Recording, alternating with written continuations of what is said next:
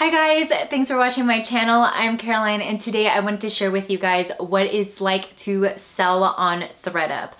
This video is not sponsored, so I can share with you the good, the bad, the ugly, all the ins and outs, the pros and cons. If you're interested in third-party selling and ways you can make your fashion and closet more sustainable, please be sure to give this video a thumbs up and subscribe down below. So the way THREDUP works for sellers is you order a selling kit, and that can either look like a plastic bag that they send to you, or you can get an immediate label emailed to you and you can print that out right away. That is the option that I recommend. Both of them are free. You don't have to pay for shipping to send in clothes to, THREDUP, which is great. But I would recommend going with the label, print yourself option. One, it's faster because you don't have to wait for the bag to get to you. Two, you don't have to worry about the plastic bag. So the very first time I sold on THREDUP, I requested a bag to see what it was like, and they send a giant bag. It's huge and it can fit a lot of clothes, but I was really worried about sending in things like shoes. I tried to make sure that the shoes were in between the piles of clothes, and it was really big and heavy when I was done packing the bag. THREDUP does have a limit of, I believe it's 30 pounds. I'll confirm on the screen here. Whatever that says is their weight limit of the time of filming and editing.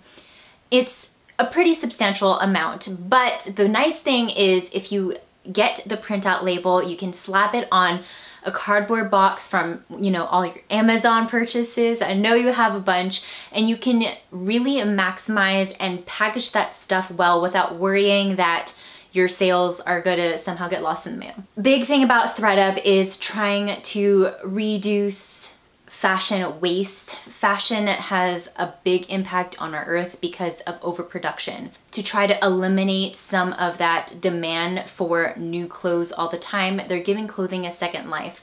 A lot of times people take things out of their closet, not necessarily because it's broken or in bad shape or stained. A lot of times people just have their styles change or outgrow things or just don't fit things anymore, and that's okay. But a lot of times that clothing is still great and can go to a home, maybe can go to someone who would appreciate that style way more. So THREDUP tries to help connect those people. THREDUP is great for people who just don't have the time of day to use third-party sites like Poshmark or Mercari. The thing about Poshmark is sometimes it's hard to move inventory. So if you want to just get stuff out of the house, THREDUP is the way to go. Again, you just lump everything in a box and ship it out to them. They do all the work. It's very hands-off. They don't accept everything. While they say they accept every brand, they don't accept a list of certain exotic textiles and animal skins, and they don't accept men's clothing. On sites like Poshmark and eBay, you can sell things like home goods and men's clothing. That is a downside of THREDUP because I know my fiance Anthony has just so many clothes that he would love to just pack in a bag and send off. THREDUP also only gives you a very small percentage because they're doing all of the work. They're taking your clothing, they're sorting your clothing, they're photographing your clothing, and they're selling your clothing. And it's a tiered system. I'll try to give the information on screen if I can find it on the THREDUP website. The problem with that is that it could change and it's very convoluted. It's not always straight up.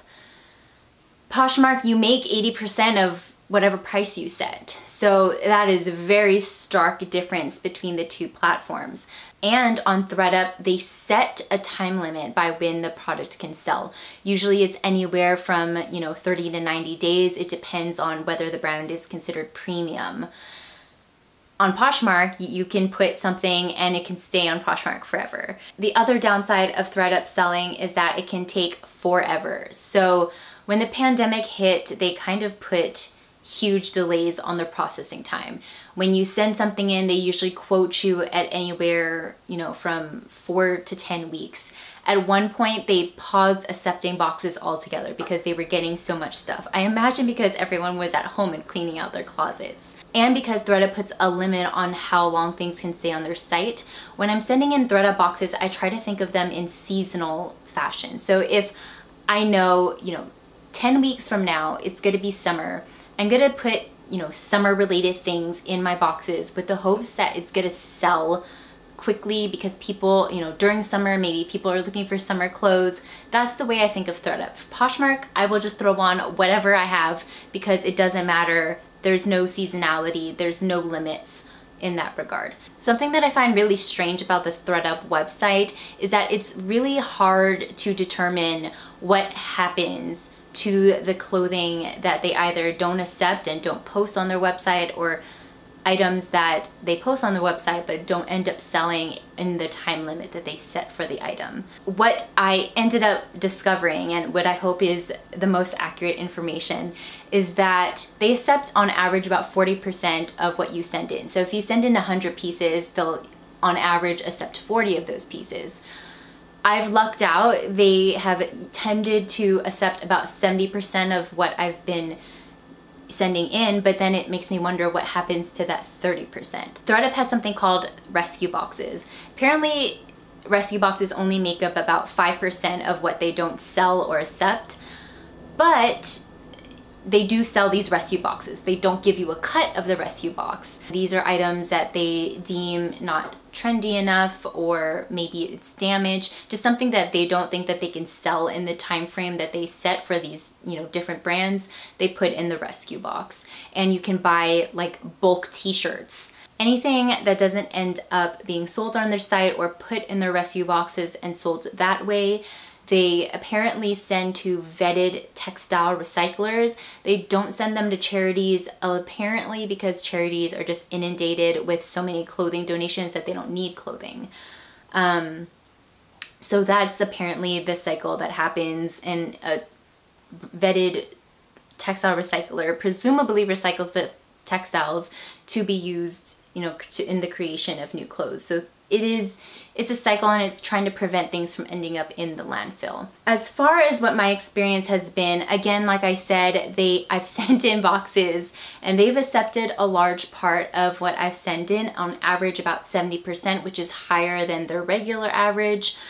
And I haven't sold everything that they've accepted and posted and, you know, photographed and put on their site. The very first box that I sent in, they accepted about 26 pieces, but only 11 of those pieces sold. The brands that sold were J. Crew Factory, Madewell, Forever 21, Aqua, the Bloomingdale's brand. I actually sold a Mossimo piece, but my Exhilaration pieces, which are also kind of in that Target family, didn't do well. None of the Exhilaration pieces I've ever sent in have ever sold. Not a lot of the limited edition kind of seasonal collections seemed to do very well on the site, as far as the pieces that they chose from my closet and what I saw. I did sell, you know, one Victoria Beckham Target piece, but that was one of several, you know, collection type